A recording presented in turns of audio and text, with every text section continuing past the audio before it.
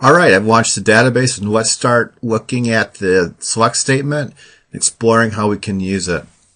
The thing I wanted to let you know is the select statement is really broken out into two major parts.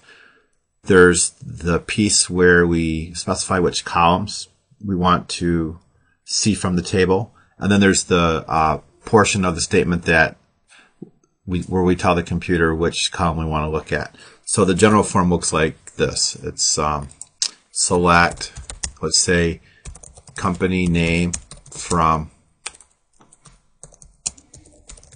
customers.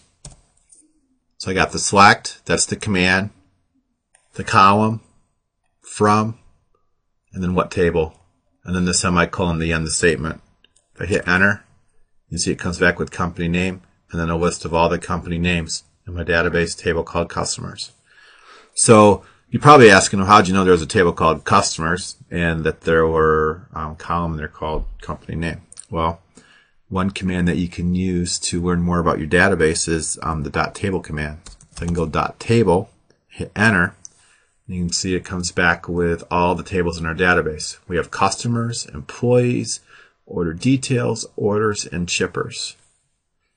And then I can use a command called schema to find out which columns are in the table.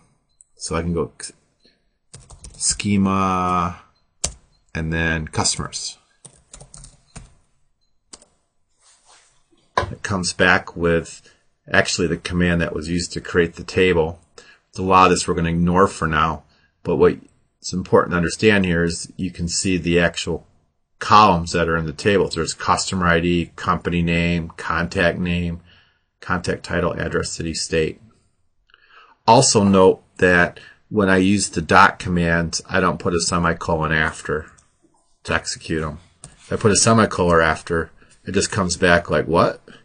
So take the semicolon off and boom, it'll run the statement. So let's explore a little more about the select statement. One thing that you can do is to select more than one column at a time. You probably already knew that. But let's see what that looks like. So I can go select, let's say customer name or company name. I'm just using the backspace to correct my spelling mistakes. And then city from customers. And it comes back with the company name and city.